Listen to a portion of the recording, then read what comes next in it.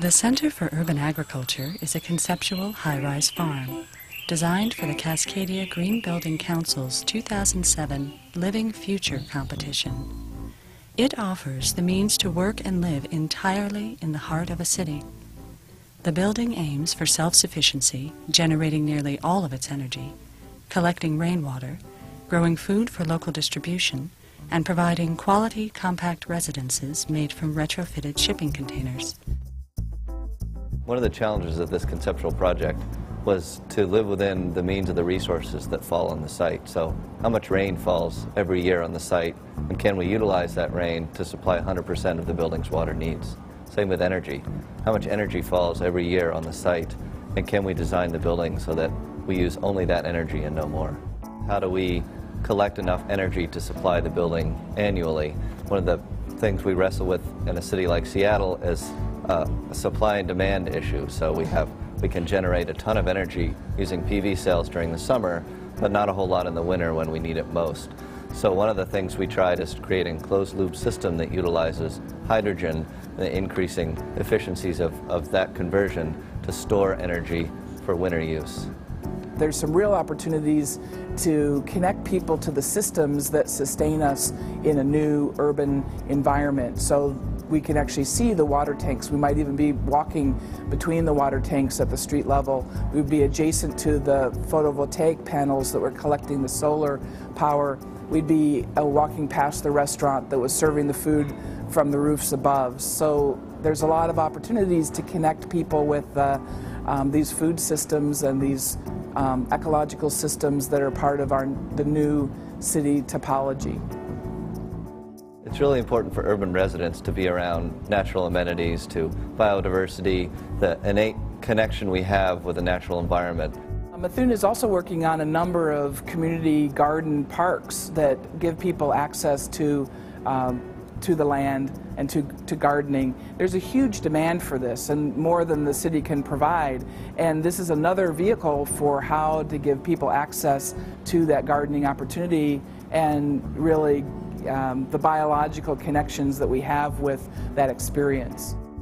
And we're not just talking about providing green space, we're talking about really enhancing the ecological function of the urban environment. So this project is adding all sorts of agricultural, biodiversity elements, ecosystem function elements. A good example of that is providing habitat for pollinators, which has been shown to have huge economic impacts to our regional food system, to our urban environments, and to our rural environments.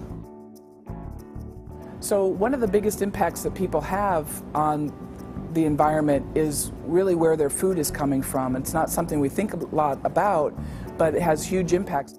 Some studies say up to 40% of our carbon footprint in the U.S. comes from food sources. So it's the raw materials that it takes to produce that food, the transport of that food, and the packaging of the food. And is it coming from down the street or in the local farms, or is it coming from halfway across the world?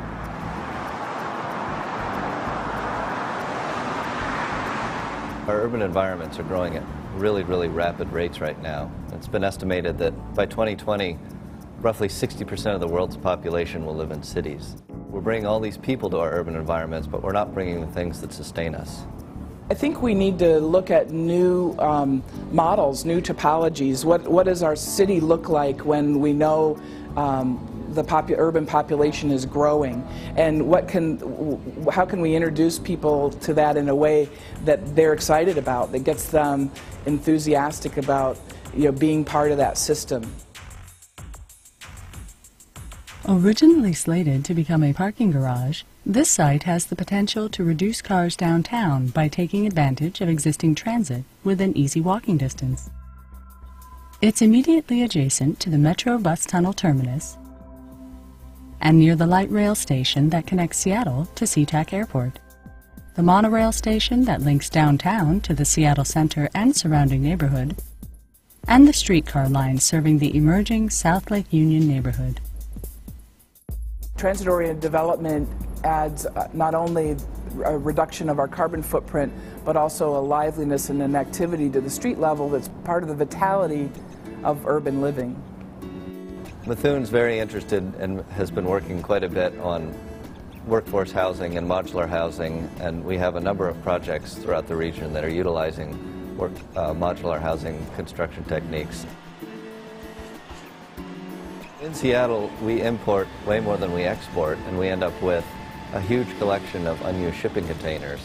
And we can take this affordable, local, recycled material, assemble them off-site with infrastructure, with insulation, with interior detailing, and ship those to our site, load them onto a superstructure that we've designed, and create housing that way. Why would you want to live in a shipping container? Good question. That's one of the big challenges of this project. And we feel that in the end, you won't feel like you're living in a shipping container.